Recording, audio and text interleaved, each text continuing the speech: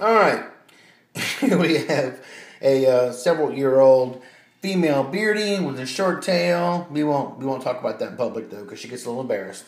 But it actually is healing pretty well from whatever injury happened to it in the past. We were brought in today because he had a bubble come out of our mouth. We have actually done a cytology of the nose, done a fecal. We have a slight amount of vibrio in the stool.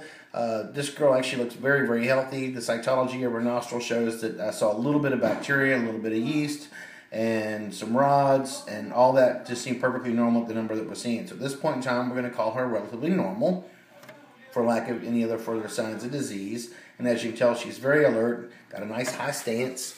Look at that. That's like model material. Go, girl. Work it.